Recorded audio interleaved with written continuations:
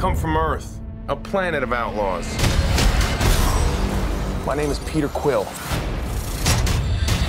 There's one other name you might know me by. Star-Lord. Who?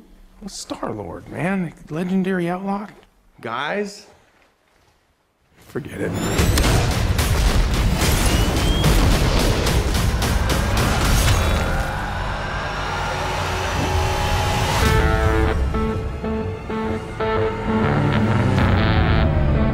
So here we are. A thief, two thugs, an assassin, and a maniac.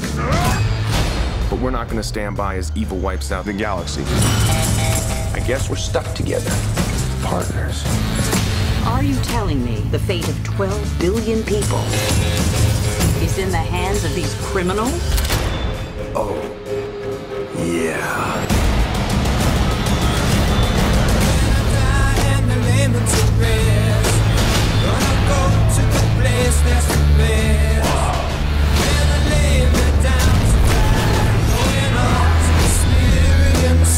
I look around, you know what I see? Losers. But life's giving us a chance. To do what? Something good, something bad, a bit of both. Oh, what the hell? I don't got that long a lifespan anyway.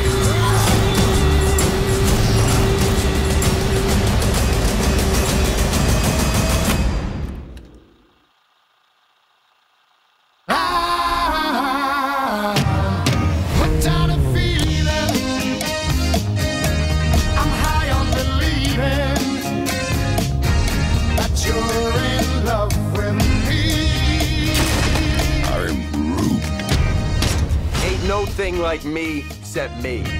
They call themselves the Guardians of the Galaxy. This might not be the best idea.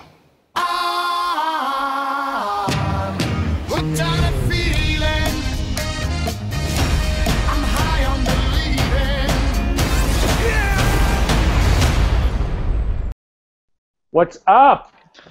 We're Boy, back. howdy. Hello. We are back. The script. Beat sheet edition. Resurrected. Been too long, man. Been too long, but we're back. Chris Durham, Keith Miller, David Negrin, my script doctors I got with me for Guardians of the Galaxy. The Galaxy. Yeah. Galaxy. Galaxy. Guardians. Yeah, man. Definitely. This is a... Very exciting to do a big tentpole. This Guardians of the Galaxy, there was a lot of speculation about whether Marvel was taking a chance doing a slightly lighter, comedic tentpole comic book film. But apparently... property no one knows, really? Yeah, right. Yeah. Very no recognition of them at all. Yeah, and they've had not so good luck in the past with properties that weren't well known, right? Like the Punisher was never big because it's kind of a fringe comic, and even Daredevil. Yeah. Right. But Guardians of the Galaxy proved that you can introduce a mass audience to a new set of heroes, and if you do it well, high quality story, great scripts, as I'm sure we're all going to agree. I don't know, maybe you'll disagree with me tonight. People are down for it. Even Chris Pratt isn't even a star, right? Right, but I mean, the thing is, you mentioned the Punisher and Daredevil. Now, basically, those are two characters coming out of the Marvel Universe that should have been completely easy to do. They're on opposite sides of the spectrum, right? In terms of like the vigilante stories, and it's in terms of like budget-wise, it's very simple to do. But for whatever reason, Marvel never seemed to get its act together. It's this creative team to put together like a good story in the way that you were able to.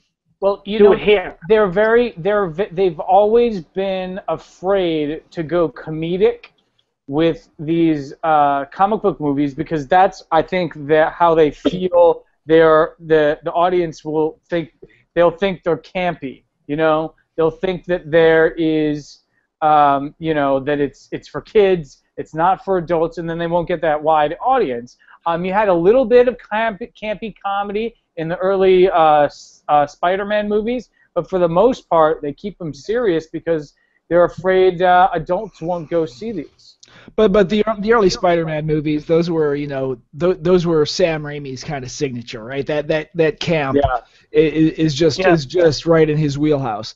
But I think over time what's happened is you've got some master storytellers at Marvel, and like all these other kind of fringe properties were going on before Marvel was Marvel in terms of the movies they're making, right? It was before Iron Man, it was before Avengers, it was before Thor, and now they got their mojo, and they're also finding that along with like serious storytelling that's going on in these, like there's some levity going on, right? Like there's a lot of fun being had in like the Avengers. You've got you've got a movie where like early on in the Avengers, you've got this old Holocaust survivor standing up to Loki, and then at the end you got Thor going puny god and tossing him around, right? Like they're finding that balance. Well, so okay, let's not forget the shawarmas. Exactly. So you mentioned the master storytellers that Marvel has. You've got Joss Whedon, of course. They took a chance on Joss Whedon, which everyone in the fanboy world and everyone who's ever seen Buffy the Vampire Slayer or Firefly, that's a setup that's going to pay off later. Everybody knows that Joss Whedon was a master storyteller way before he got into features, right? But they took a chance on him. Hollywood took a chance on him, and he hit it out of the park, right? Because he was this writer, director, auteur. He was a fanboy. He did justice to the fanboys and to the mythology of Avengers, and he did. He made a movie that was accessible to a wide audience, and surprise, he wrote a story where all 5 of the characters had a role. They weren't just standing there. Every one of them had a story. There was multiple character arcs. This is good writing. This is great writing. And I'll say that our master storyteller tonight for Guardians of the Galaxy, right, James Gunn, has done the same thing. Not to the degree of the Avengers. I will say this movie was successful. It was fun. It's probably the best movie of the summer. And it's starting to approach Avengers. But James Gunn took a lot of the story pages out of Joss Whedon's playbook and succeeded at them. I wouldn't be surprised if Joss Whedon was in on some of this secretly. Oh, I'm sure. I mean, absolutely. Yeah, absolutely. Marvel, like the whole Marvel Studios thing, like they, it's never just one guy, right? Like they've got a 50-year plan for these movies, and everybody's involved, right? Joss is involved because he's worked his mojo, and everybody knows, like, he's had a couple, he's maybe had a couple misses, but nobody can doubt his ability to handle the mythic, right? Like that. And when you're talking about Buffy, that's mythic. When you talk about like Dr. Horrible, right? He created a mythology within a 40-minute web series, right? Yeah. Like he created his own mythology. Like he can handle the mythic, and that's where that mojo is. And then you get these kind of these great directors, and they go in different directions with these guys, and they each are able to put their own character into it, and they're just firing all this. As in comparison, I watched Man of Steel again this week.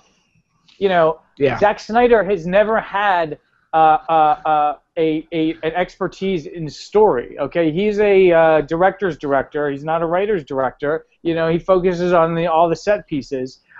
Visual. Every time Zack Snyder has attached to a story, to a property that didn't already have the story in place, he, in my opinion, has tripped. Okay, if you talk about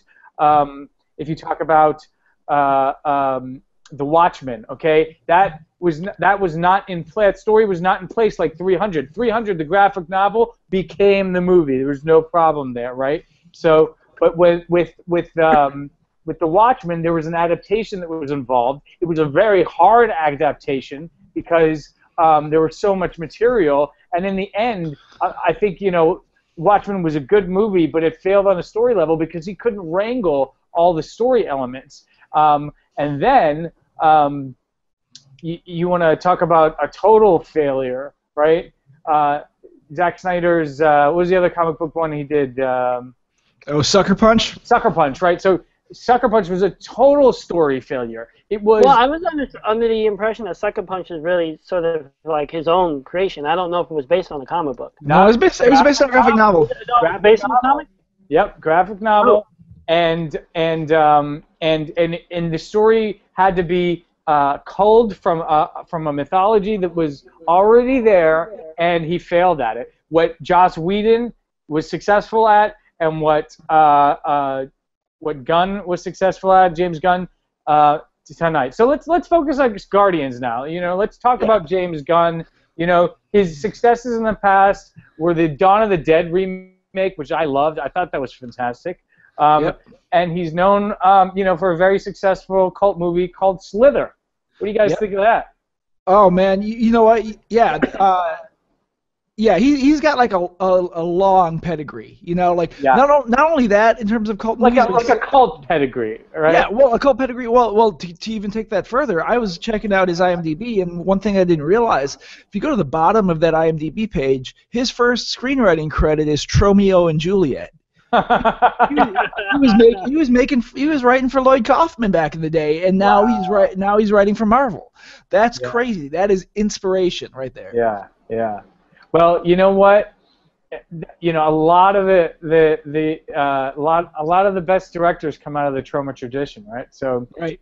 Troma or Corman or any of those guys. Right? Yeah. How many incredible directors owe their entire careers to Corman, right? So, so let's talk just general impressions. First off, before we get into the beat sheet, what did you think, Keith? What did you think of Guardians?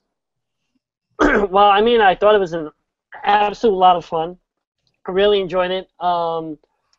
Basically, when I was looking at the beat sheet and trying to break down the story, I just sort of put it all to the side and just realized it's kind of this.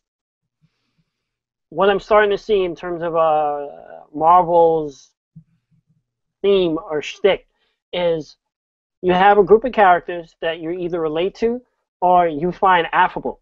And it's not really so much important what's going on in the story, but as long as you're comfortable with these characters and you want them around, you're going to go for a good ride. And basically that's what we got with Guardians of the Galaxy.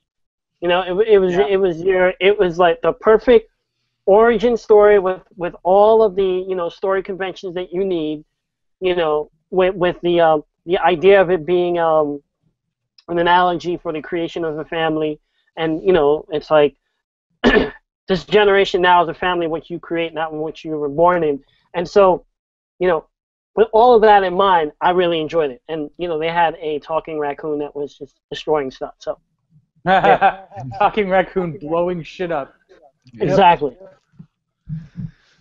Chris, just first, general impressions, Guardians. Yeah, well, first I gotta say, I'm impressed by the ambition and just the balls of this movie. It's magical to me. This is, I don't know if it's my favorite, but it's definitely in my top 3 Marvel flicks, superhero flicks. And I think one thing that they did that's a departure from what they did with Avengers. Avengers, they had to put all these pieces in place, right? They put Thor, they put Cap, they put all these characters in place before they brought them together. With Guardians, you've got an ensemble piece that starts off as an ensemble piece. You introduce these characters, and you don't have to waste time introducing these characters. And the thing that was most brilliant to me about it, and the thing I loved about it the most, was that in a normal superhero movie or a comic book movie, you have this storytelling overhead of explaining or accounting for or adjusting for the idea that these superheroic characters exist in an ordinary world, right? You got this guy who's set apart, and then you got everybody else. And the thing I love about Guardians is that you know, you just start off in this world, right? Like, you know, you're in this space, you know, world. You're in the galaxy, and you know, you've got some people who have, you know, some kind of superpowers, right? Like, 'cause you got crazy guys like Thanos, and you've got Ronan, and you got Infinity Stones, you know. But you've also got people who are just badasses, you know, such as Gamora, and you know, you just go with it, you know, and from the beginning, you know, you're along for this interesting ride without like. They spend a little bit of time on you know, on Star-Lord's origin story, but it's like very economical, right? Like this is an origin story of a team, not an origin story of a bunch of individuals, and I just love that. Yeah. You know, and from there out, it's just a blast. I love this movie. Yeah. Okay. So to me, you know, I didn't know anything about Guardians. I haven't read the comic books. All I'd heard was, you know, Marvel's taking a chance on sort of an action comedy tentpole, and that's what this is. To me, this was not the superhero genre that we're used to. This was an action comedy on steroids. This was like a sci-fi action comedy, you know, Absolutely. like Zombieland or something, but with a huge budget, you know. And I couldn't help. I'm a huge fan of Joss Whedon's Firefly. And I could not help but notice the way that they structured this film, and the ship and the crew and the basically the island of misfit toys. These you know, this posse of misfits who come together to save the universe, and that is exactly, you know, the same format as Firefly was. And Firefly was also very comedic. That was Joss Whedon's sci-fi western that only had it was a limited run, like 19 episodes. Hope everyone has seen it. Yeah, right, something like that. 13. Yeah. 13 episodes. Okay, and if you look even deeper back into the Joss Whedon catalog, you'll see a movie called Alien Resurrection. Has anyone caught that? Has anyone seen Alien 4? Sounds a little bit familiar. If you have, you will notice that it was written by a young, up-and-coming Joss Whedon, okay? And it features a crew of misfits led by Ron Perlman and with a Winona Ryder, and there is the Ron Perlman plays very similar to the Nathan Fillion character in Firefly, and very similar role to Chris Pratt in Guardians of the Galaxy. So it's this. I'm starting to see this misfit family sort of format. Way back in '97 with Resurrection, then with Firefly, and then Joss Whedon's. I mean, it's his specialty. So I can't believe that he didn't have a role in putting this together with James Gunn. Well, you know what? Even I mean, you know, let's give, you know, James Gunn the benefit of the doubt, right? Or just give him credit for the movie in which he wrote and directed. Yes. You know, Joss Whedon has he created... wrote it. I'm just saying it's the archetype, you know. It's absolutely. Joss Whedon created this wonderful template, right? I mean, you know, you mentioned Alien Resurrection. You've got Firefly. I mean, I personally view like Titan AE. If you're not familiar with it, that's the seen it animated movie. I think that was written by John August, actually. It was. Yeah. But Whedon didn't have anything to do with it?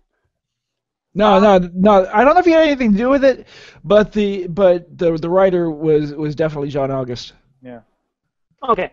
Well, in any event, right? You have the template, you know, in terms of you know, this loose band of misfits that come together to sort of create a family. You know, you've got Buffy, followed by Angel, followed by what was the latest Joss Whedon series? It only lasted 2 seasons. Joss Whedon is on Titan AE. Is he? Yes, he's credited after John August. Oh wow! Right. You nailed it. So it has, I mean, even Titan AE, the Whedon stamp. The Whedon stamp. Bam! Good If call. you look at it, right, he created this template, and I always view Titan AE as sort of like the precursor to Firefly. Wow. Yeah. If you look at it structurally, so I mean, James Gunn had everything in which to work with. It's there, use it.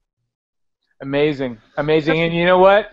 This is just more. This is more of a credit to Marvel and Feige or whatever you say to the guy's name. Feige. Feige. The guys are in charge of Super Story over there, like putting their trust in Whedonism. Whedonism. Well, I mean, I think this, like the whole thing with casts of characters, with ensembles, forming a family, especially a bunch of misfits that come together for a goal.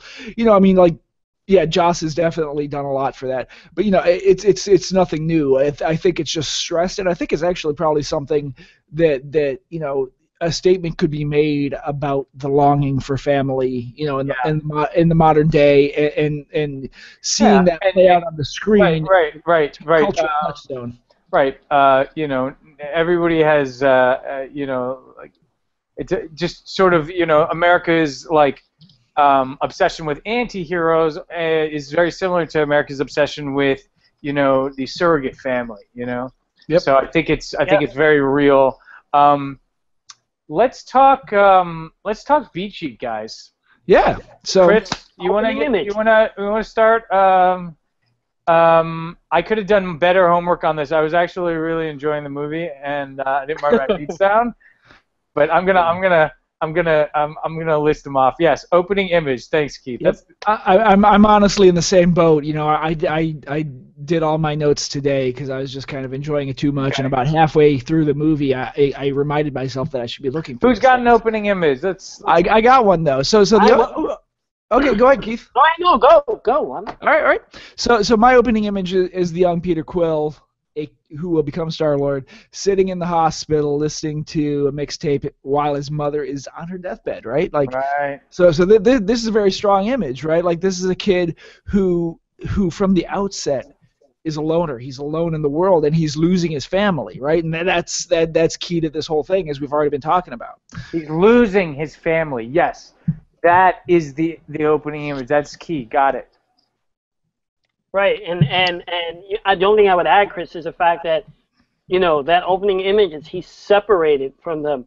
They're in the room, and he's looking. In fact, he's not even looking in because he knows something, bad is happening. Something ominous is going on, but he's just there, and he's separated from whatever is happening. And like you said, that image of this child, sort of like isolated in his music, just sitting there alone. Yep. No, absolutely. And that, guys, and if we can jump to the final image, how does that match up with the final image? Well, it's the exact opposite, right? Yeah. Because you have Peter Quill in the beginning was alone. He's losing his family. He's isolated. In the end, he's Star-Lord. He's at the helm of his ship. And he's got a family now. He's got a family. But there's even more than just like a visual, even more than just the image, cue there. He's opened the present that his mom has given him. Yes, right, finally, and it's a second mixtape. Yeah, so that ties back to that initial event. So not only is it tied visually, and like with what's going on, like he doesn't have a family, then he has a family. There's almost like, it's almost like his mother is reaching her hand down and saying, giving her blessing on it, right, with this mixtape. Like, you've completed this, you now have a family. There's just that connection to that opening spot. Yeah, and it speaks to the fact that he's never opened it until after this adventure and after he's found this surrogate family, and all this time until Quill never felt like he had a reason to open it, but now he's starting to feel like he's got family around. He's got the courage to open it. Yeah. Yeah. Awesome. Anybody got a theme stated? That's always a tough one when you're looking back. Yeah, looking back. Keith, what you got? All right, here's the thing. I mean, for me, it was a little difficult. And then, like, it's just sort of like scrabbling my notes here. But the thing that kind of struck me was, like, the idea, like, his mother was there, she was dying, and she reaches out her hand, and it's like, take my hand, son. And he can't do it, right? And one of the things that I saw stated is, like, you kind of have to, you have to reach out, you have to be open. And Peter Quill, young Peter at this point is not. And then later on in the film, he's kind of, that same situation happens. He has to reach out. Like someone's reaching out for him. Gamora's reaching out for him. And we know how that ends. He takes her hand. For me, one of the things I saw stated is like this idea of sort of being internal, being inward, and having to sort of have the courage to reach out for help. All of those characters, with the exception of Groot, had that problem. From what I've noticed in the film, is that there are all these characters who are essentially alone and suffering in their own way. But the thing is, they dealt with it the way that they did. Sort of like, Rocket was a brigand, right? He swore and he killed things.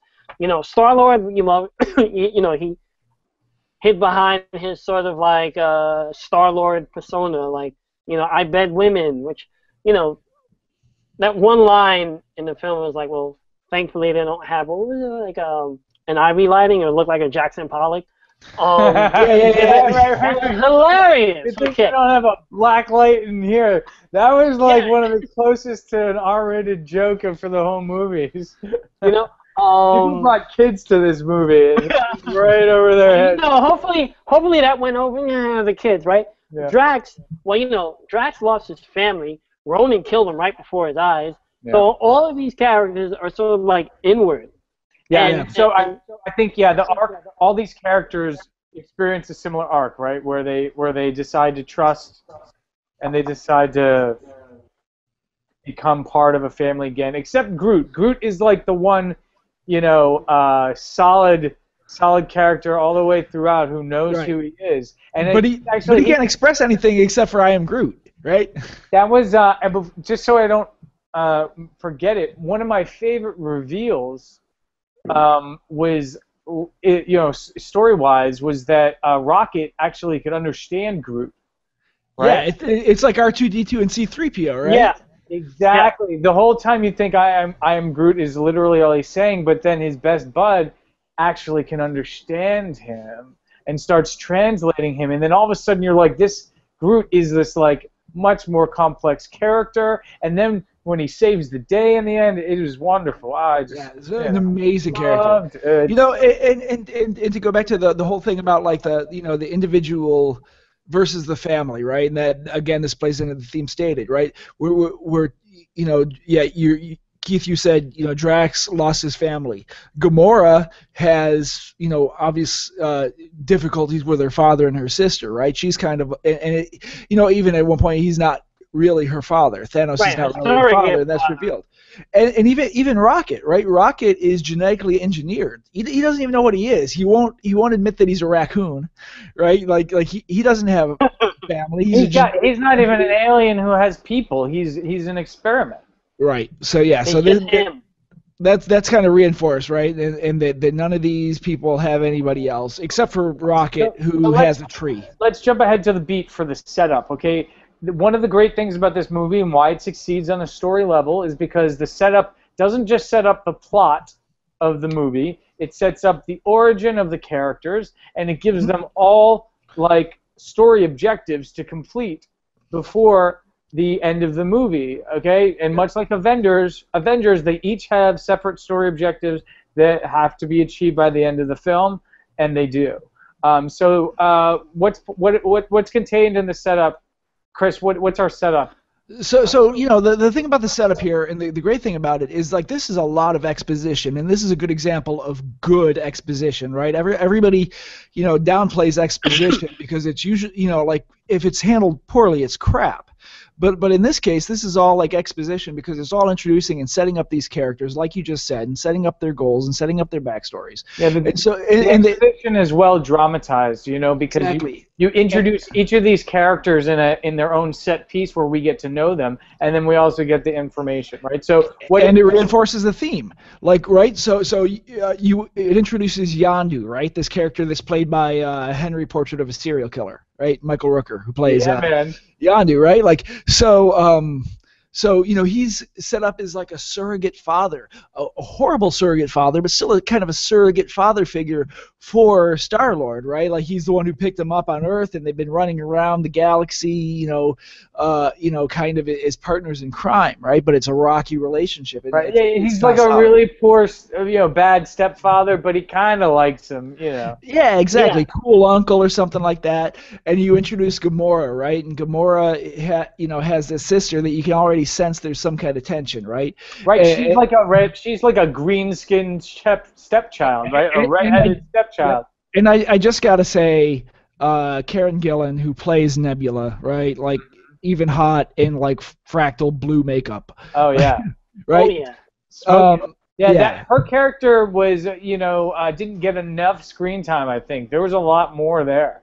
Yeah, no, there was, so those are the main two things, right? Like during the setup portion, they the Star-Lord origin, right? The Star-Lord origin, the as-is situation really has to do with Star-Lord and his kind of surrogate family, and Gamora and what turns out to be her surrogate family. And then that it transitions. And then also the setup of the plot with the MacGuffin, the Rabbit's Foot, the Bellerophon, the Maltese Falcon, the Lost Ark. What is it called? The Infinity Stone. The Infinity Stone. Or as I heard one podcaster say when commenting on this, the glowy blue thing that every Marvel movie seems to have. Yeah. All right. So there's the MacGuffin. Everybody wants it. And who has it? Ronan. Ronan has it. No. I'm sorry. Ronan doesn't. Star-Lord has it. Ronan wants it. Right. Ronan, by the way, played by Lee Pace, who is on fire these days. Yeah, absolutely. Yeah. Great performance. Ronan is a really great bad guy. Maybe we'll talk about him. Let's talk about him now. I mean, Ronan is both the physical antagonist and the cerebral antagonist. He's the Empire. He's the Stormtrooper and the Darth Vader rolled into one. But I mean, can we talk about how he's introduced? Yeah. He's bathing in the blood of his enemies. What better way to introduce a zealot? Gotta love that. Well, what do we know about Ronan? We don't get a lot of backstory on him. We just get him. We know he's a badass because he stands up to Thanos. He stands up to Thanos, who is basically, as far as we know, is like some kind of space god, right? Yeah, they call him a Titan. Like a demigod. Right. And Ronan doesn't mind talking shit to him. Right. And disobeying him eventually. Well, no. To be fair, he started talking shit after he got the Infinity Stone. Right. Okay, that's true. Right. He's a little deferential in the beginning. So what's Ronan's mythology? So he is a political extremist, right? Like he is. So there's this whole he's a Kree, right? Like so there's this whole Kree Skrull thing going on in Marvel, like from back in the day, and I guess he is a political extremist / terrorist kind of character who is on the fringe of, like, outside a peace agreement, and there is a little bit of a political setup there, much less than, like, say, Star Wars Episode 1, just enough to let you know that this is a bad guy. Right. And he's pretty heavy, and he looks like a badass. He's got this, like, blue sort of pharaoh thing going, and he's got a staff, and it gets even, the staff is and he puts the blue stone in, and he has the staff of Ra from Raiders of the Lost Ark. I don't know. And he's got a little bit of Kool-Aid mouth going on. Hammer. Yeah. Yeah. Okay. So our setup gets our characters introduced. Gamora's a redheaded stepchild. Star-Lord is a he has no parents. He's a what do you call that? An orphan. He's an orphan, and Rocket is also kind of an orphan, but a badass. You know. But Rocket's not really there in the setup yet, right? Like Rocket kind of gets transitioned during the Catalyst, I think, right? Like they transition him in. So what is, guys? Keith, do you have a catalyst for us? For me, I think the catalyst, the thing that kind of sets everything in motion, is when Peter, Star-Lord, steals the Infinity Stone, and then takes on Ronan's guy. What was the character's name? Oh, I can't remember. They never say it, I don't think. I had it up on Wikipedia a while ago. I can't remember what his name is, but it's not important. What's more important is that Star-Lord comes upon the orb, whatever, right? As part of Infinity Stone. Right. And so is that our catalyst, Chris? Is that what you had? I kind of disagree with that. I think the catalyst, the thing without which the rest of the movie does not exist, and the thing that really kind of brings them together and causes the rest of this to happen, is Gamora's attempt to steal the orb, while Star-Lord is trying to sell it, right? Like that's kind of the thing that brings them all together at that point, because as far as Star-Lord is concerned, as far as Quill is concerned, he's just got this thing. He had a challenge getting it, and now he's there to sell it and go on with his life, right?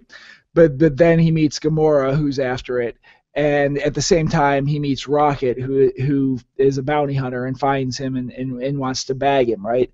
Well, so let's make this more simpler. What is the A story of this movie? Okay, what is the mission that these guys start off on? What is Star-Lord's mission?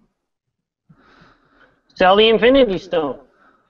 Just get it to or the orb at this point. Yeah, it's an orb. Yeah, get the orb to the fence. Gamora has some contact, right? Who can sell it, right? Yeah, that's revealed a little later on. Like Quill has the contact that he's going to sell it to, right? Like there's this thing that's going on with Yondu where they're supposed to be in on it together, or he wants them to surrender it, and instead Quill is going to this planet Xandar to sell it to this guy who collects. It's a fairly simple A story. Quill is a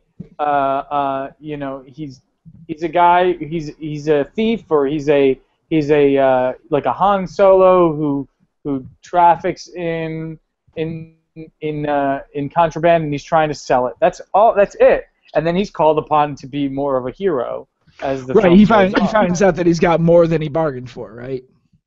And it's this scene. It's this scene where he is kicked out of the broker's pawn shop. He is assaulted by Gamora. He is tried to be bagged by Rocket and Groot, where he finds out that this is more than what he bargained for. Right. I think that's really the catalyst. So then, when does the break into two then is going to be? We're skipping the debate, but we'll go back. The break into two is when Quill starts, once he has the orb, he goes and he tries to sell it, right? So to me, the catalyst is the acquisition of the orb. I guess. I mean, yeah, I don't really see it that way. I guess that's one way to look at it, and this is one of the things I struggled with in writing this, I guess, or writing the beats down. To me, like, this is a long first act. And I think the break to 2 happens much later. Because I think the debate part is really the question of whether these people can work together as a team, and that whole thing takes there is the teaming up scenario. Right, and that whole thing takes place in this prison, right? Yeah. Right. And so, how do they get to the prison? They get captured while this, as I said, what I think is the catalyst scene is going on, right? While they get arrested while this melee is going on, and they're trying to, Gamora's trying to steal the orb, and Rocket's trying to nab Quill, and they're all trying to steal it from each other, right? Well, no, because Rocket doesn't care about the orb. He doesn't know what the orb is. He just wants Quill, right? He's about Quill, right. Okay, so I mean, this is exactly, in a romantic comedy where the two meet. You call that a meet cute, right? This is like a meet cute for our posse, right? Where they're all trying to get at each other. One's trying to get the stone. One's trying to get Quill. And one's trying to get, Quill's trying to get out of there. They all end up in jail together. It's almost, the usual suspects, right? Right. Yeah, they end up in jail together and then go on a mission together. So the break into 2, really, I think you're right, Chris, is once they decide to team up to break out of the prison. That's actually a much more active break into 2. Exactly, and that's a decision. The hallmark for the break to 2 is always like a decision that is made. And if you think about the protagonist in this case as being the team, it's this team decision to and break out. And so our debate is this whole business of the different of our heroes meeting up and kicking each other's asses, dealing with the bad guys. And the break into 2 is finally we're team, but only for a limited time. Limited engagement. Limited engagement, right. Right. And also during this debate section, it's not only are they going to team up and break out, it's what are we going to do when we team up and break out, right? It's we're going to get the orb, and what are we going to do with the orb, and also what are we going to do with Gamora, because at this point in the story we meet our 5th Guardian, Drax, who is just awesome. Yeah. Nothing Tell goes me over what his head. you like about Drax. He's the most literal alien in the universe, right? Well, let's talk about the comedy of this movie, man. This comedy is hysterical. It is like, it is a combination of like Army of Darkness sort of badassery and like this meta humor that Quill is into, this meta humor that's very modern sort of stuff. Like, and I love that like Drax is more literal than a tree. Yeah. Right? Like Groot is not literal. He just says I am Groot, and it means something, not literal at all. And here's Drax, who like nothing goes over my head because my reflexes are too fast. Yeah. Exactly. Right. Yeah. So you get Drax has comedic moments. Quill, of course, throughout the whole thing is hilarious. What's your favorite line in the movie, Chris? What was that? They got my dick message. That's the best. But like, there's this whole like fun and things and games thing, right? And like again, like I'm sorry, not fun and games, but the there's this stuff that goes on. That are trailer moments, right? You've got John C. Reilly, processing them into the prison and taking away Quill's headphones and all the fun that comes out of that. And then you've got even tension building there too in the midst of all this thing that's kind of fun. The introduction of Rocket is fun because he's just weird, but like then you've also got this tension building because you introduce Drax, and Drax wants to kill Gamora because she works for Ronan, and Ronan killed Drax's family, and she has to now convince him that she's betraying Ronan, which, by the way, this is my single disappointment with this movie, is that the reveal that she's betraying Ronan isn't earned, right? She just says, they're in prison, she says, oh, I was about to betray him, so it's okay. It didn't seem like she was on his side at all anyway. They needed like an obligatory scene where Ronan like shows up like on a message and secretly telling her, so do you have, are you doing everything according to plan, or some obligatory scene where she's like making out with Ronan or something where you question her loyalty. We didn't have that, so yeah, Chris, they didn't earn that betrayal there. If that's my complaint about this movie, it's fine. Oh, well, 1 second, Chris, though, right? Because that was like one of the problems for me in terms of sort of introducing that betrayal, because it wasn't just Gamora, it was also Nebula, right? And that was all done through just exposition. Yeah. We're gonna turn on Thanos, right? And like you said, it wasn't necessarily earned. It was something that for me was like a failing in that they should have shown that. Don't tell us. Show us how. Basically, Thanos is kind of a pussy in this movie. Everybody disobeys him. He's supposed to be this titan, and he can't keep anybody in line. By the way, do we know? But to be fair, Thanos is in the other side of the universe, right? But he's supposed to be all powerful, and everybody, first chance they get, are disobeying him. Yeah, I mean, there's no consequences, but it's almost a C story at this point. I mean, they're setting up, but we did get more as far as Marvel mythology goes. Didn't we get more Thanos than we've gotten any so far at all? The only other Thanos that we've gotten was the button at the end of the Avengers, right? Right, it was the Easter egg of Avengers, right? Right. So, do we know, by the way, I know that Josh Brolin has been pegged to play Thanos. Was it Josh Brolin in this? No, I'm not sure. I thought it was. No, it's the guy from the Blacklist. Wait, the screenwriting list? No, I'm sorry, the TV show. Okay. It's like Franklin Leonard, really? I thought it was. Yeah, right. I thought it was James Spader. Was it? I read that somewhere. Am I completely crazy here? I know Josh Brolin is pegged to play him in whatever the. Well, I mean, I just checked the credits, and they do list him, Josh Brolin, but he's uncredited. So. Oh, sorry. Excuse me. Sorry, I was wrong. Okay. Spader is gonna play Ultron. Right. Okay. Yeah. Got it. Okay. Sorry. So So in the credits Spader's gonna be Ultron, who I don't even know who the hell that is, guys. I'm not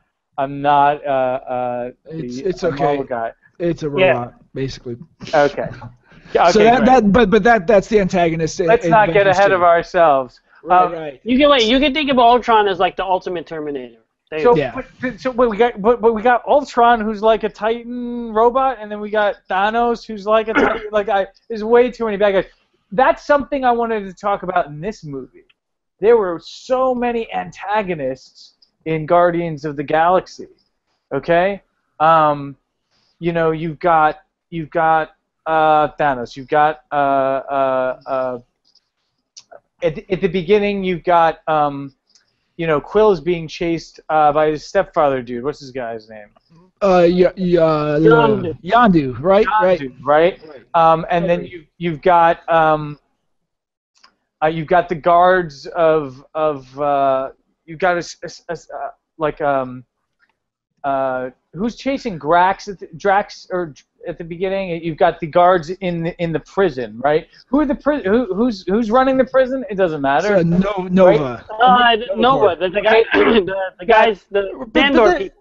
Right. You've got Jaimin Hansu, who's playing Korath, like chasing Quill at the beginning, who shows up later, like one more time later. But he's just an agent. He's just an agent of Ronan, right? And Ronan, Ronan is Darth Vader, and Thanos is the Emperor, right? So there's really just kind of one. Is like a stormtrooper, all right. But there's like a lot of different bad guys in this, which is okay. I mean, and during the debate, as we said, you know, all of the heroes are antagonists to each other. They're all trying to get at each other. So. And we're also sorting out at this point. We're also sorting out who the bad guy is, right? Because Yondu is kind of a bad guy, and Ronan is a bad guy, and maybe Nova's a bad guy because they've imprisoned our heroes, and we're sorting that all out. But you know, so I mean, I think most of these are just kind of obstacles, right? They're not real antagonists. The real antagonist is Ronan and his agents. But before we get away from the comedy, the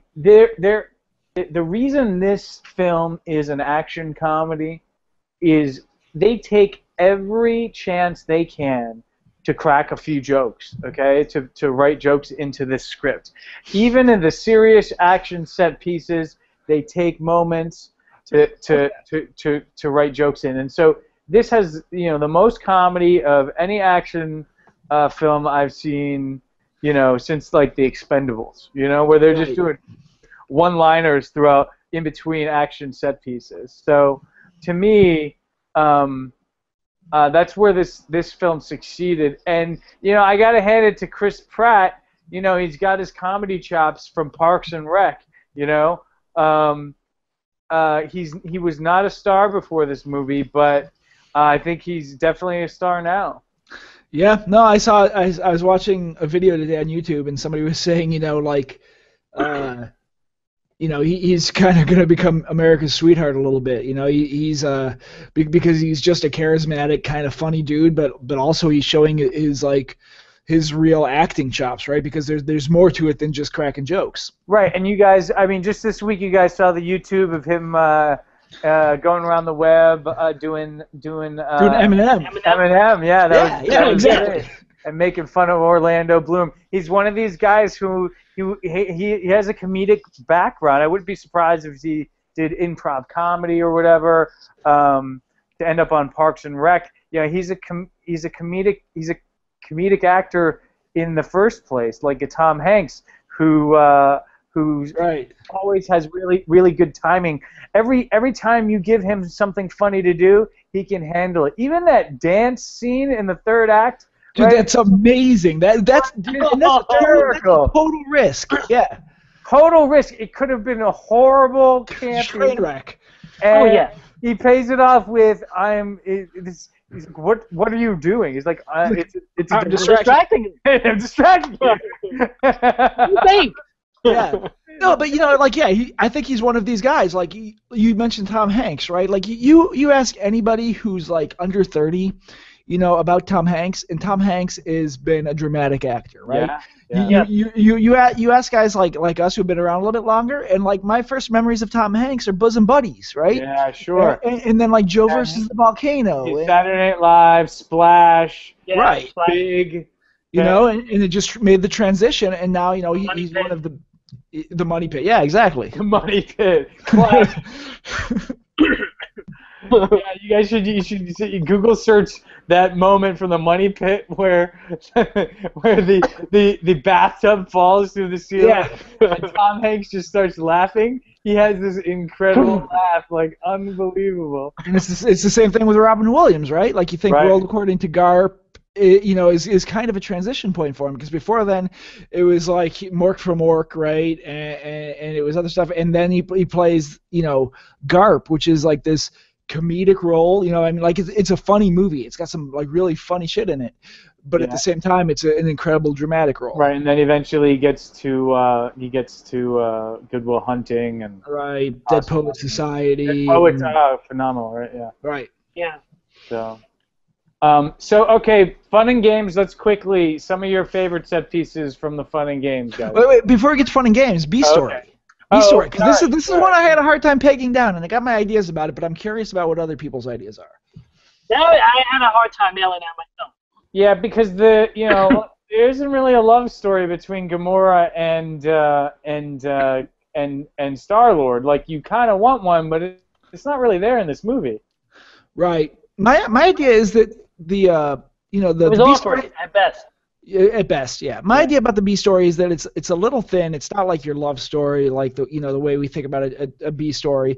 You know, it's a B story in the sense of like a TV alternate story which plays into the theme, right? Like, and I think it's also the B story plays into into the larger Marvel universe as it's playing out in film, and it What do has you think it is? it has to do, again, it has to do with family, but it has to do with Gamora and Nebula and Thanos and that whole family thing, because in the end it comes back and there's a reflection of what's going on in terms of the whole family thing. Because there's now a schism in that family at the end when you have Gamora versus Nebula. You get that whole fight going on, and towards the climax when they're on the ship and heading down to Xandar. I think, but again, it's kind of I thin. see what you're saying. That's more of a C story, in my opinion, though. That is a plot point that does play in later. To me, the strongest thing is it's actually close to what you said. It's the family itself. It's these, the romance, the bromance between all of these characters. They hate each other in the beginning, and then there are several moments, comedic moments throughout, introduced right when they break into two and they become a team, where they're making fun of each other, where they're getting to know each other. It's very much like a two-hander, like action comedy, like Lethal Weapon, where they're getting to know each other, and the romance, Lethal Weapon is because there's a real buddy element. Exactly. Yeah. And nowhere is this better displayed as, like, towards the end, and I'm getting ahead of myself, but like in the end, this is even reflected with Drax when he's talking about this tree man is my friend, and this rodent is my friend, and Star-Lord is my friend, and he even says, and this green whore. And then she stops him, and then like 30 seconds later, he blows away her sister for like. She's like, "You don't fuck with my friends," and like that's beautiful. That's great writing, Where did Gamora become a whore, by the way? He's just got this hang up that, like, because she's Thanos' daughter, and or that she was because she was an agent of Ronan, and Ronan connected to Ronan. Yeah. But actually, that's kind of a little bit of a dialogue disappointment because Drax is literal, right? Yes, and so to me that goes back to my my Firefly called and once its concept back theory, because right with Jane and Inara. Inara is the literal like courtesan on Firefly. Right, and Mal always calls her a whore. Right, and Jane's they're always giving her trouble, and Gamora actually is the female on the ship, and it's to me I was like, oh. It's like maybe they had a subplot where Gamora, her name is Gamora. That's, of Sodom and Gomorrah, right? Right, yeah. So maybe she has a history of being, a homosexual being. I don't know if that's part of the mythology that they left out and then the joke made it in, but... By the way, speaking of Gamora... She's not sexualized in this story at all. No, and credit for that, right? Like, because it's too easy to do it. And I think that was the purpose. Yeah, and to give some credit, like let's talk for just a second about Zoe Saldana, because like not only is she a solid actor, but like she is kind of like this go-to for these like awesome sci-fi chicks, right? Because you got her in Avatar, you've got her in Star Trek, now you've got her in Guardians, right? Yeah, like, she's doing it. She said that she prefers doing these roles because in sci-fi the female roles actually get play, they get dialogue, they get page count, as opposed to placeholder roles for female actresses in your regular action movies, right? But nonetheless, this movie does not pass the Bechdel test. I'll agree with you. I'll agree with you there. If they added, well, she's just another member. She's just another badass member of the team. Actually, you know what? Maybe it does. Because it does have her sister, and they do talk about something other than a man. They don't talk about a man, actually. Okay. So maybe it kind of does. They do. You're right. They talk about the betrayal of their father. So there is like and there's more than one. And the fact that they do not fall prey, it's not part of the Bechdel test, but the fact that they choose not to set up a Gamora Star-Lord romance is credit. Like Star-Lord tries, that's just part of him, right? Like he's a rogue. He's a player. He's going to try, but it just doesn't work out. He's the slut, right? Quill Right. is the whore, right? Jackson Pollock. That was so funny to me because when I was thinking about Firefly versus Guardians of the Galaxy, like, you know, Nathan Fillion has like total respect for Serenity, whereas you know Styler has no respect for his ship. Right. He's like having sex all over it, or spanking it all over the ship. So it's a different character there, but Not caring. all right. So now quickly, because you guys were going too long already. Fun and games. Favorite set pieces. You know, I think actually my favorite set pieces happen in the first act. My favorite set pieces happen during the debate and early on when these guys are just coming together. But there's a lot of stuff that happens in Act 2. The meeting of the Collector, right? Like there's this big action set piece where a drunken Drax like just phones Ronan and says, come at me, bro. Yeah. You know, like that's amazing to me. That was a lot of fun. You know? Keith, do you have some fun and games for us? I mean, it's battling, flying all over the, I mean, I'd have to say, sort of, it was like right around the prison sequence, right? But the fact that in Rocket's plan, he's like, and that guy, I need that leg. Yes. Gimmick in terms of I need that leg. Right. Remember? Oh, that's brilliant. And he goes to such lengths to get the leg. And Rocket's just like, dude, I was just fucking with you. They have a great leg. Cutaway. They have a great cutaway where the guy is like, "You need my leg?" And then I love later on when they pay it off and they bring it back, and then what was like his arm. Yeah. So, Chris mentioned can we talk about the Collector, Benicio del Toro? Yeah. Like, how interesting was he? How interesting was that character? It was a short piece. I thought he was going to have a bigger role in this, right? Because they had him. What was it? It was Thor: Dark World, right? Where they had where they had the after credit sequence with him. Ah, okay, Right? okay. Tell me more. I'm lost. That did not register with me. It was. What's the Collector? The Collector. He's got all these things, all these Easter eggs in his store, right? He's like, right. He's got a ton of stuff from the Marvel Universe. Menagerie. He collects different species, and he's got a menagerie going, right? Yeah.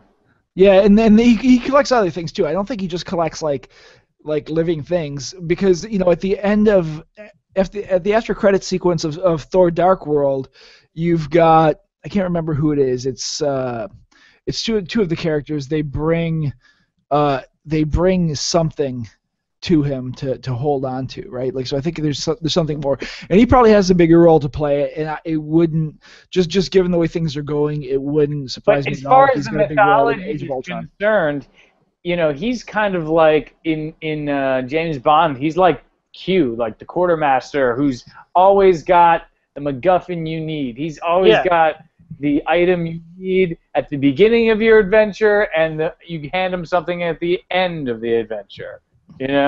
So he's like he serves this quartermaster sort of function. Yeah, can we something up there? Can we talk about the midpoint? What is the midpoint of the movie here?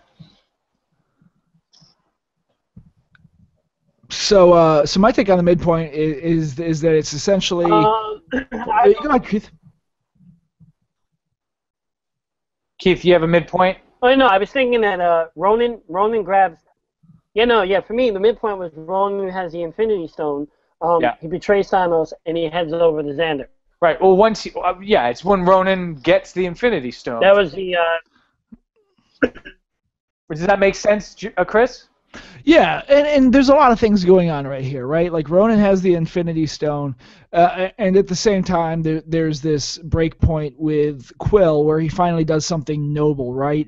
And he's going to get captured by Yondu, right? Because he goes to save Gamora, right? And that signals bad guys closing in at the same time, right? Because he actually even calls a quote unquote bad guy, right? Like Yondu to come get him, right? Like so all this thing happens at once, right? Like Drax dies, kinda, until that was Groot a total. back. By the way, that was a total like Chronicles of Riddick moment where he like calls up the bounty hunters to come save him, and then they save him from the bigger bad guys.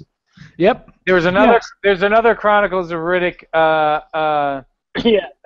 thing in here, reference in here, because Ronan looks a ton like the Necromongers from Chronicles of Riddick, right? Yeah, there's a little bit of that, yeah. His ship even has this like slatted design, a lot like the. By the way, I loved his ship. I loved his ship. The ship There was like this great. twisted-looking bird kind of thing, yeah. Yeah, but it had some of the architectural similarities to the Necromonger ships, and even the way he puts the Infinity Stone into his hammer is a lot like the Grand Marshal in Chronicles. But I won't belabor that point. So yeah, I think you're right. I think because that's again, midpoint is always when the story changes, right? Yeah. And the dynamic changes once Ronan has the stone, right? Like that's just right. So a story was let's sell the stone. Midpoint story escalates. We've lost the stone, and now the worst guy in the universe who could have it. We didn't know it was just stone. A story was let's sell the orb. Midpoint is now the bad dude has stolen the orb, and it turns out to be one of the most powerful things in the freaking galaxy. Right. So now we got to get it back. We got to get it back. Okay. And that's when, as you said, the B story crosses again, right? The B story crosses at the midpoint. The B story is when, if the B story is truly the family, right? This surrogate family coming together, and Star-Lord decides to actually risk himself for Gamora. Now the family is starting to come together. It's coming together, but it's also physically split. Right, yes. because Rocket, Groot, and Drax are. I think we've lost David. I'm sorry, I think we've lost Keith. By the way. Yeah, let's see if we can get him back. Yeah. I'll work on that. So keep going. You have on your theory. So like this is where that B story, that family story crosses, right? Because not only has Quill made a transformation and accepted, that. He's willing to make a sacrifice or take a deep chance saving Gamora.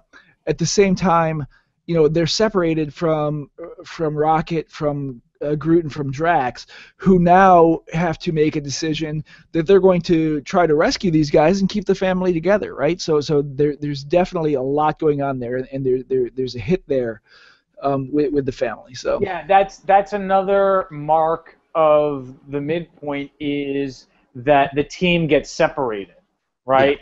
Yeah. Obi-Wan separates from Luke at the midpoint in Star Wars. Like you want to that helps create more escalating antagonism in the second half of the second act when bad guys close in. Yep, and an important note here, and because I like to try to point this stuff out because we're not doing this just to analyze the movie. We're doing this as a screenwriting exercise too. That's right. And an important note here is that chronologically this happens about 2/3 of the way through the movie, right? So the midpoint is really about 2/3 of the way through the movie, because it's really is that right? Because is that because we have a long first act and a long debate? It's because we have a long first act, but it's also because like there's more time taken with the things that happen earlier in the script. So in terms of time, it happens longer through the movie, but in terms of stuff that happens, in terms of events, it's probably just about right. You know what I mean? Because after this, things start to happen, like dominoes start falling a lot faster. Quicker. The third act is really tight, actually.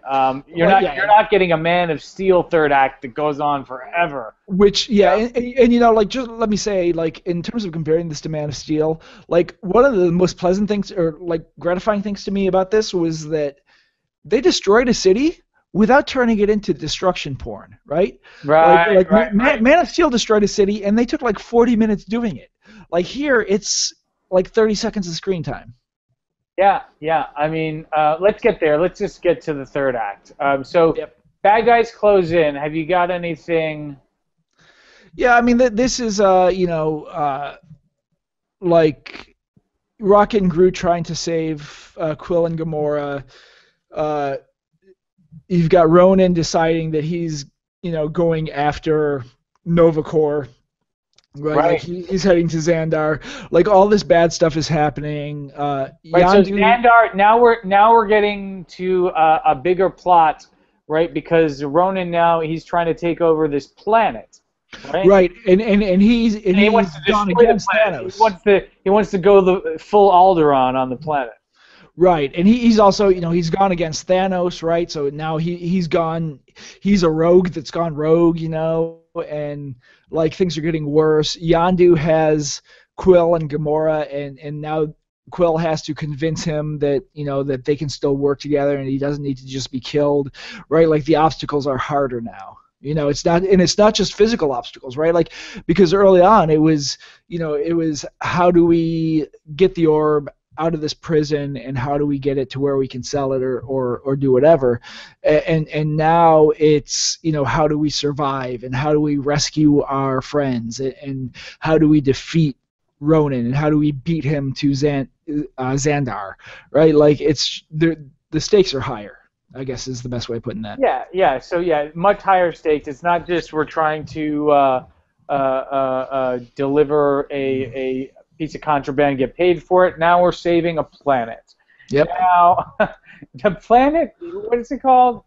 Xandar. Xandar. It's pretty fucking silly. It's right, like sure. The Glenn Close and the John C. Reilly characters representing this planet. Yeah, I mean these are like always one of the things that, and one of the reasons I probably never read Guardians of the Galaxy is probably one of the reasons that I never read much of Silver Surfer or anything like that is like I love superheroes, but once you got out into space, it just kind of bored me. And I know that like these Nova Corps guys, with their helmets and their 3 little dots on the chest and whatever, that's part of that whole like Marvel Galaxy type universe, but like that never really appealed to me much. And is the Nova Corps a big deal in the? Like I said, I never really read it all that deep, but I know them from around. Like I know I've seen them in comics and stuff like that for years.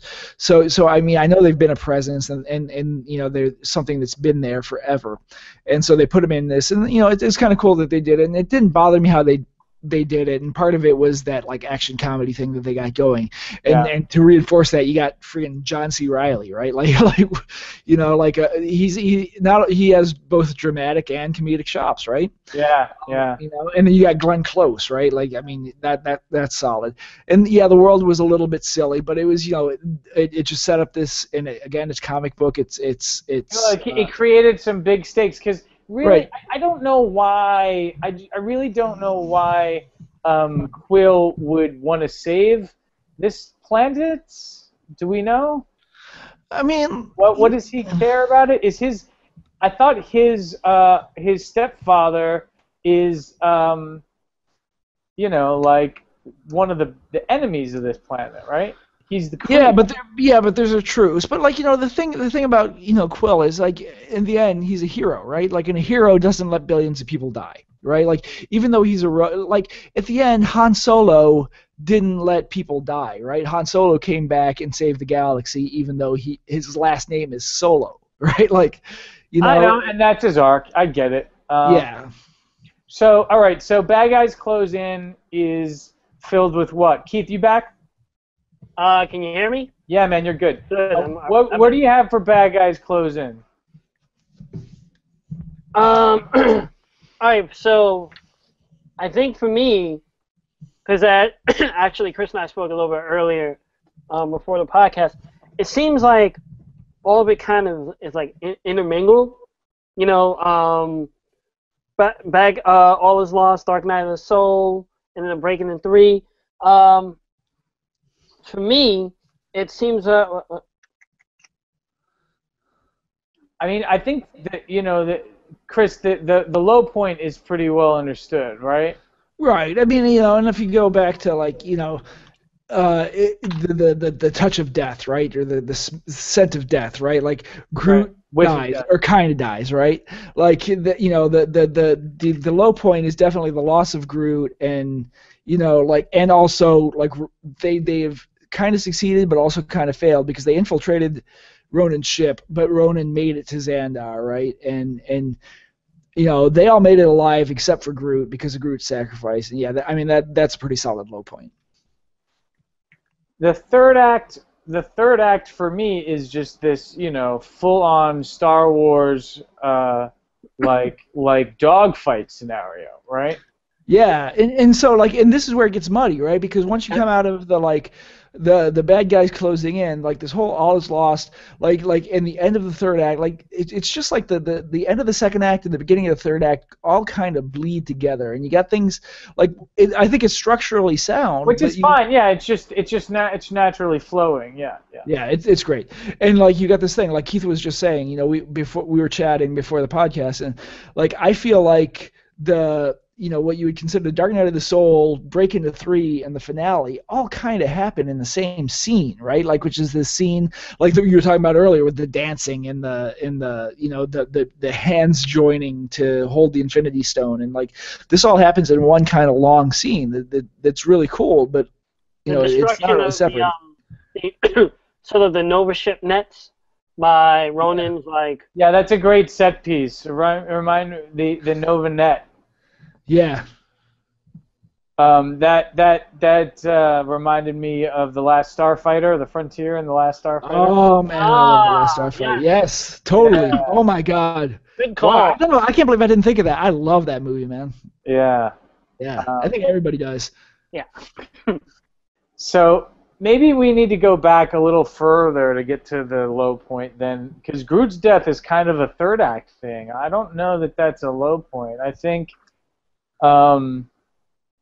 Maybe it's there's an earlier whiff of death. There's Drax gets killed by Ronan, or kind of killed, but then Groot brings him back, right? So that doesn't even count. He gets defeated, but then Groot brings him back 30 seconds later. Right. A low point for me, and now mind you, my memory is a little wonky, is the part in the film where the question of is this group of misfits, this group of anti-heroes, folks who are not used to fitting in anywhere, are they going to fit in with each other? And there was that moment where they decided, we can't work together. There you go. That's a good point. What causes but where does that happen? That's the thing. I remember it happening, but is it right around the time when Drax is I'm out? He goes off to the bar. Yeah, but that's halfway through the movie. But that's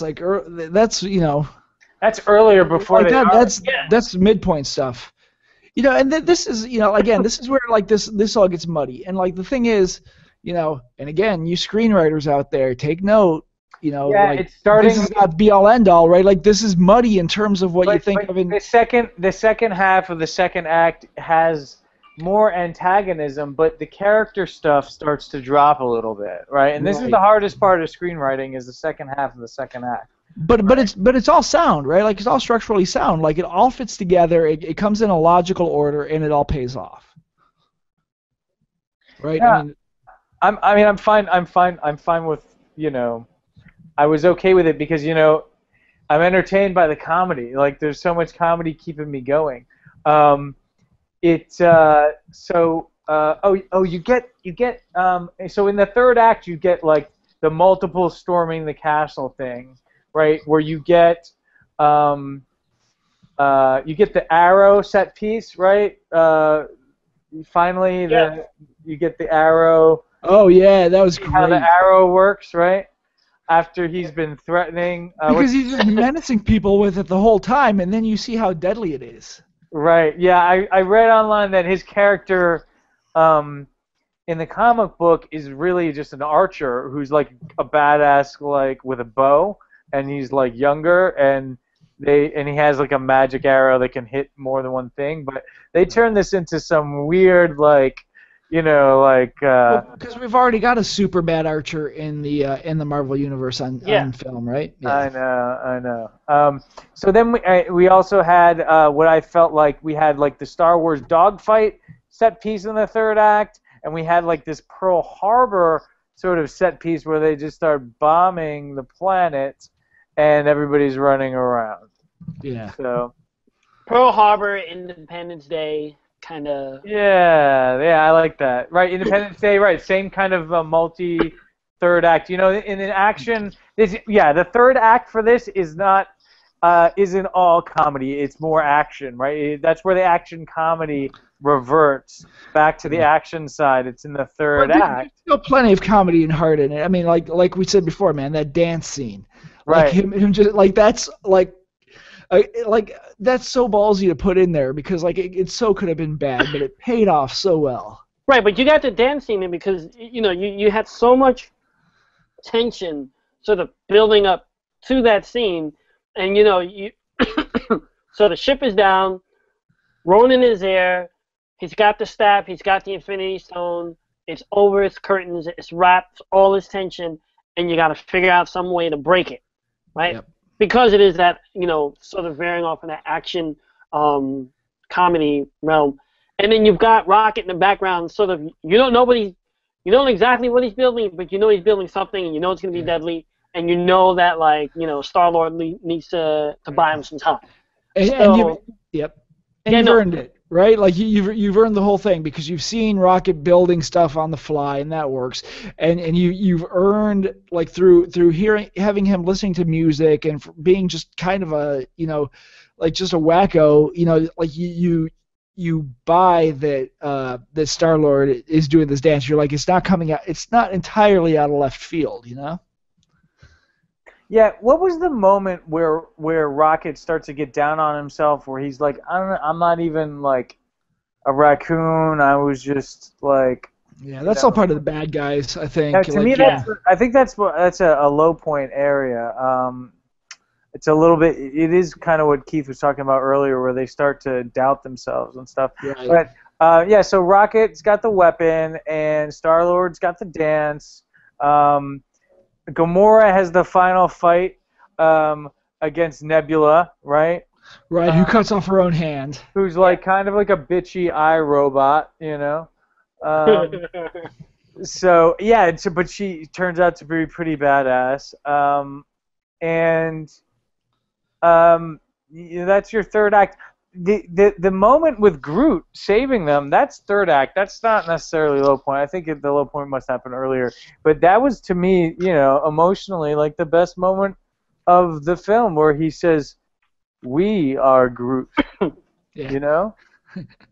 Yes, his only other line. Yeah. This was a stretch for Vin Diesel. Yeah. Oh man, Vin Diesel got paid for this, man. He said, like, I am Groot in like 60 languages, and then he went on the press junket. Yeah. Unbelievable. And they get to put his name on the movie, but I don't know. So that's it for the beats, guys. Let's wrap up. Like, final thoughts, things you, Chris. What were your final thoughts on Guardians?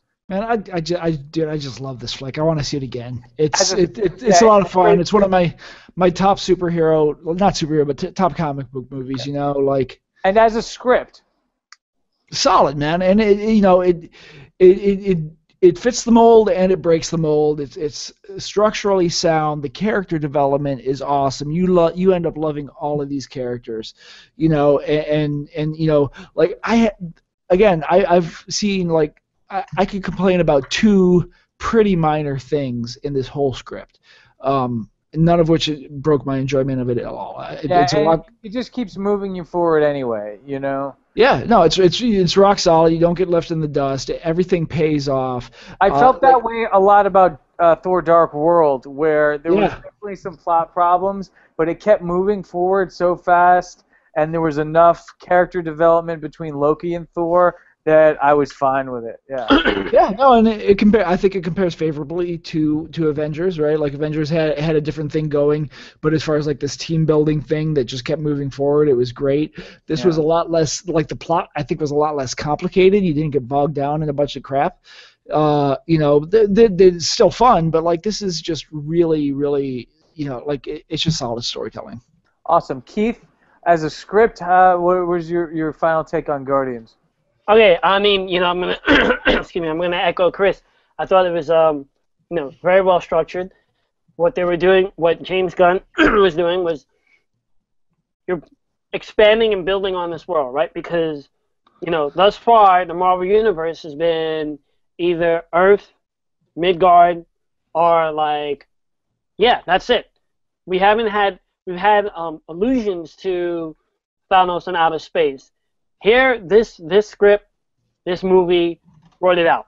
It brought it out to the universe, right? The Marvel Galaxy, like right. The template for what we're gonna get used to for the next 10, 15 years, and it did it in a way that you know, like we mentioned, you have like these disparate characters. They're all rebels. They all have sort of like their assignments, things in which they need to accomplish during this film, and well, what are there other properties in the Marvel universe that take place in the Marvel Galaxy that are not superheroes on Earth?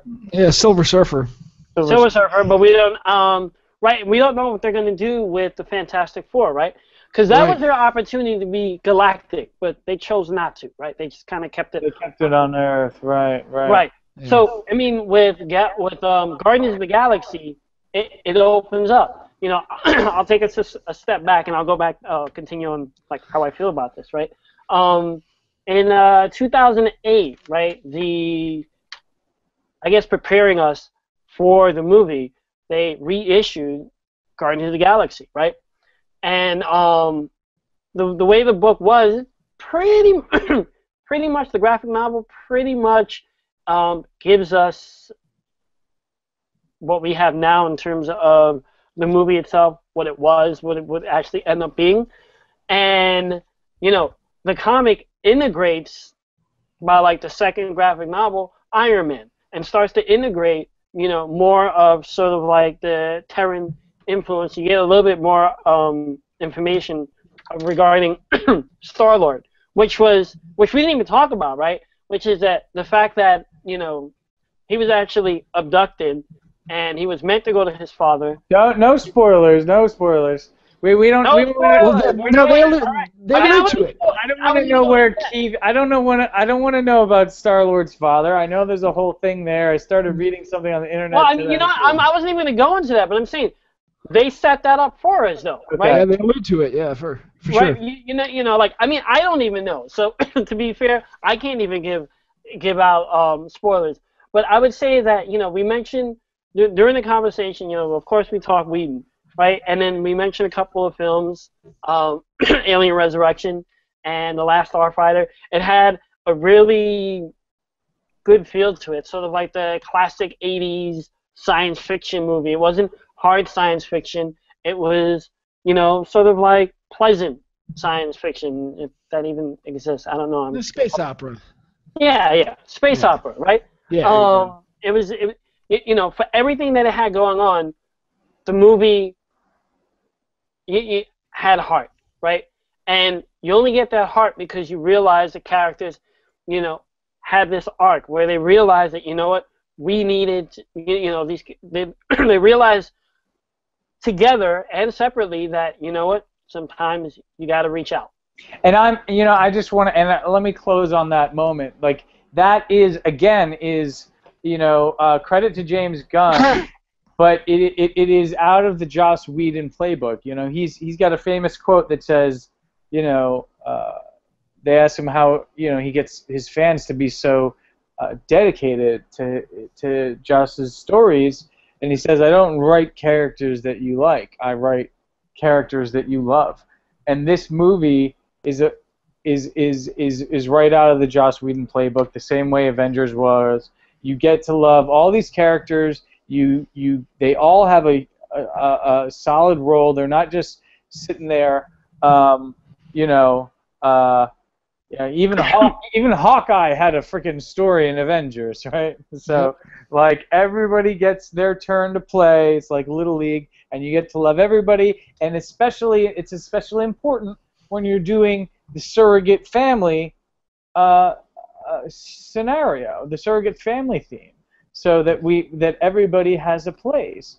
For me, this film, the script, the story here was very solid. Again, structurally fine. It's a tentpole movie, but it does to me seem more like an action comedy, like Zombieland or like Pineapple Express, where we've hit this genre bend of action adventure and full on, PG-13 to R-rated comedy, where you are back and forth between action set piece and comedy set piece, and this takes muscle, the best writing muscles from both sides of the screenwriting world, from comedy and from drama, and this movie exceeds Avengers in its comedy moments, right?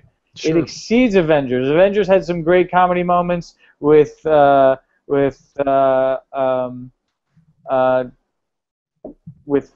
Man and with the Hulk and versus Loki and puny God and such, but we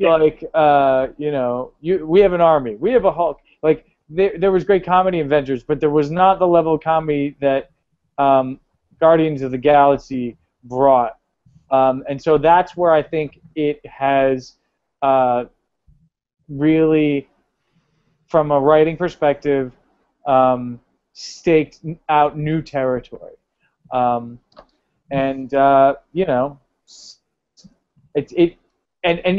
can't underestimate what you guys said earlier about how it successfully introduced a new set of characters, a new universe, a totally new mythology to a broad audience successfully, through great writing, through caring about the characters, through an interesting mythology, a deep mythology. Very little of the existing Marvel mythology was used. Very little. Very little. It stood on its own. So a real success. Thank you guys for. Hey, real quick before we sign off, one quick thing I wanted to note. Just credit where it's due. We keep talking about James Gunn, but the screenwriting credit here is actually James Gunn and Nicole Perlman. So there was another writer. Should have done that at the top of the show. Yeah. Yep. And top of the show. Yeah, and I checked her out. She doesn't have any writing credits, but she's done a treatment for the Black Widow movie. So okay. So I mean, if she keeps up the work like this and actually writes that thing, I'll be looking forward to it. That's absolutely. Great. I'll be right there in the theater with you. Yeah. Oh yeah. So about 5,000 miles apart. So. Let me. West Coast, West Side. West Side. This is a national podcast. And just real quick too, the button at the end. I mean, we spoiled this whole thing, so why not? Yeah. Howard the Duck. What the hell? Yes. Wow. Yes. Yeah. Wow. Right? Yeah. Yes. The only. I mean, a lot of people look at Howard the Duck as that was a Steven Spielberg movie, by the way. Right. Okay. Well, he produced it. He didn't direct he produced it? Okay. He was involved with it, right? But then there was a Marvel comic series in the 80s. Well, he came out of the comics. So that is one of the only other comics that had a real comedic feel to it. Right. This light, campy comedy. So I think maybe that was the connection. Do you have any idea where the Howard the Duck connection came from, guys? No, but I mean, I'll say this much though, right? I saw it and they're like, Howard the Duck, what? Like before you're like, awesome. It's like, wait a minute, that makes sense. The tone of the movie itself, right? The tone of what we got from, Gunn and Perlman's script, Gunn's film, sort of tongue-in-cheek, not really taking ourselves seriously. You get that, and this is like what you can expect, for like the future installations of Guardians. It's almost in this action comedy genre that they're trying to innovate in. Pulling Howard the Duck in is like street cred, man. It's like saying yes, that's where we're gonna go. Yeah. Okay. Definitely. So, I mean, All right. I loved it. Yeah, good stuff. Yeah. All right, guys. So this is thanks Chris Durham, Keith Miller. I'm David Negrin. This is the Script Beat Sheet Edition podcast of the NYC Screenwriters Collective. Find us at screenwriterscollective.org or on Twitter at ScriptFeed or on Facebook as well. Thanks very much, guys.